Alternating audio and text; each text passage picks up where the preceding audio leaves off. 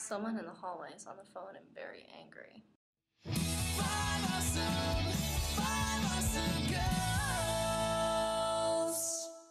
Hey girls, it's Thursday.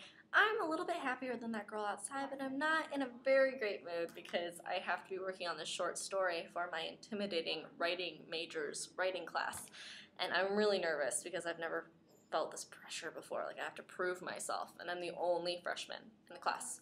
So, if any of you have any brilliant, life-changing ideas for short stories,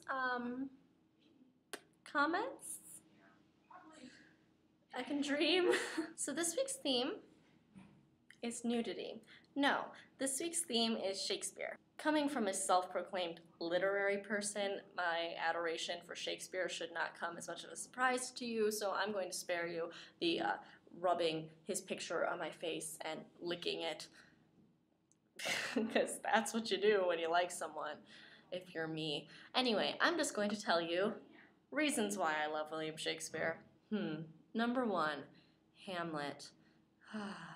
If you've read Hamlet, you understand, and if you haven't, you probably don't want to listen to me talk about it. So instead, I'm just going to provide you with a link to a very, very hilarious video that me and my friends like to quote a lot that sort of makes fun of Ophelia, and you will like it. Reason I love William Shakespeare, number two. I didn't plan this out ahead of time.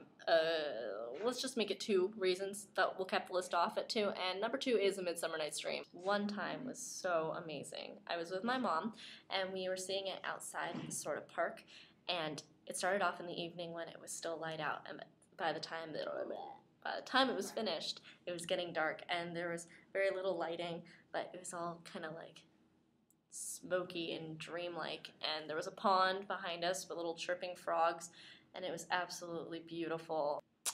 Today is awesome because I am going on a little trip this weekend, and I'm going to see my boyfriend, Mike Lombardo, who is hot. And that's more or less all I can muster for a video today. So, Leanne, I will see you tomorrow.